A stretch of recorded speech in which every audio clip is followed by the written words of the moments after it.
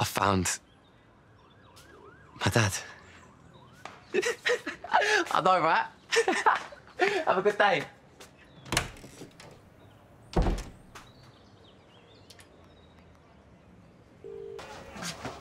You should have gone after him there and then. I knew this day would come. Done what and said what? Hey? How exactly am I supposed to stop Freddie leaving her flat when no one is allowed to tell him the truth? Come back and bite us. I don't see you over the chippy giving it to him straight, cat. Trying to figure out my next move. It weren't me that made up the rules here. Yeah, hang on, but it's this like Honey said. Little Mo should be dealing with this. But she won't. She point blank won't.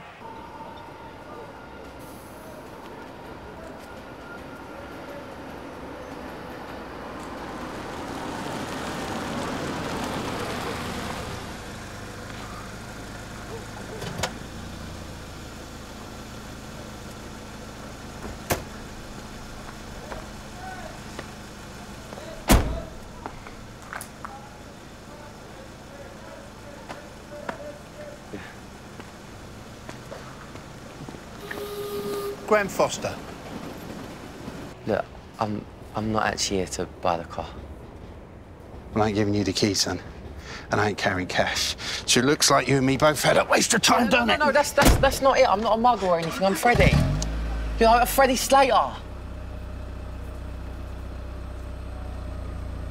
You're my dad, ain't you?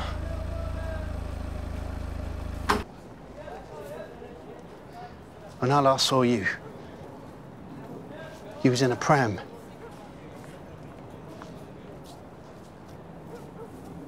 You and me.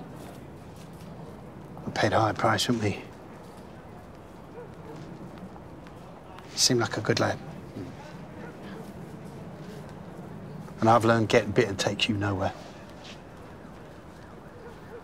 I ain't denying it all got very complicated in the end, Fred. Well, you'll know. Your mum ain't quite as quiet as she makes out.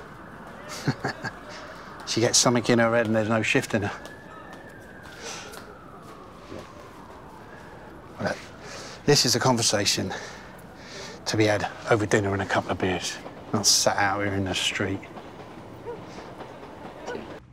I'm not sorry for trying to understand where I come from.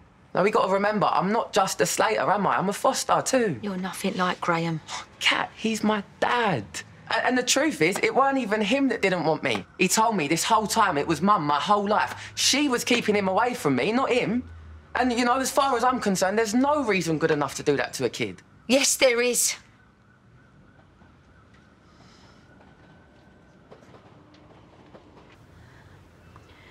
He kissed her, and she pushed him away, and he kissed her again, and she fought as hard as she could.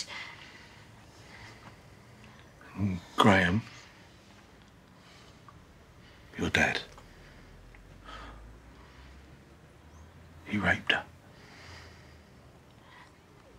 And then 9 months later, you was born.